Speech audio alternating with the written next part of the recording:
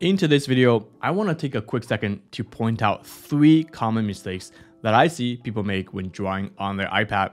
If you can avoid them, you'll be more comfortable, produce better drawings, and work more effectively. My name is Henry, and I help architects save time, draw more confidently, and be more creative using the iPad. So let's get into it. Number 1 on my list is posture.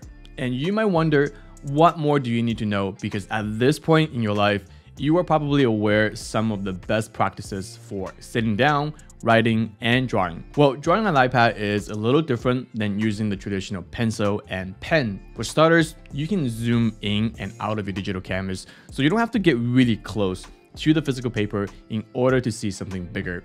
Surprisingly, not everyone takes advantage of this. Secondly, when we are working with physical trays, with drafting dots, tape on the table, we often will rotate our body in order to get to a very comfortable position for our hands, but not necessarily comfortable for the rest of our body if we were to hold this position for a prolonged period of time. But instead, on the iPad, you can just rotate the digital canvas to get to an angle that allows you to draw at the most optimal position instead of physically rotating the iPad like you would with physical trace paper. Lastly, to help you work even more economically, especially if you're going to be sitting down with your head hunched over for a long period of time, I recommend getting yourself a propped up drawing stand so you can sit more up straight without putting too much strain on your neck.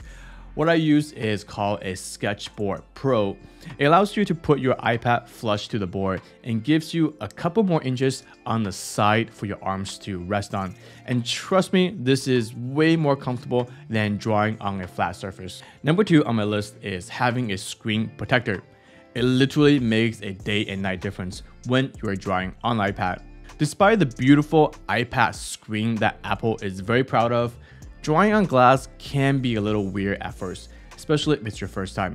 You will notice right away it's very slippery and it doesn't have the tactile quality when you're pulling your real pencil across the paper, which can impact your drawing experience and the final result. That's why you have to apply a screen protector, but not any screen protector. It needs to be a matte protector with some frictions built into it, so it can effectively slow down your stroke and make it feel like you're drawing more on a real paper surface. I have a couple recommendations below for what I use, but feel free to do your own research. Most matte screen protector should work, but do note that it will reduce some of the screen fidelity, so your iPad screen isn't going to look as vibrant without it. That's your choice. For me, it's well worth a trade-off, as I primarily use my iPad to draw and not much more. The last mistake that I see people do is not staying organized. If the iPad is going to replace your reliance on paper and needing to carry a bunch of documents with you, then you absolutely need to have an adequate digital structure so you know where to find things. This applies to both where your files are stored and how your drawings is organized. For this, I will give you a quick demo inside my own Procreate app where I keep all my work and drawings, whereas before, they exist in various notebooks, on trace paper, and random papers around the office or home. You can see in Procreate, all my drawings are organized by their respective folders, and this is very easy to do.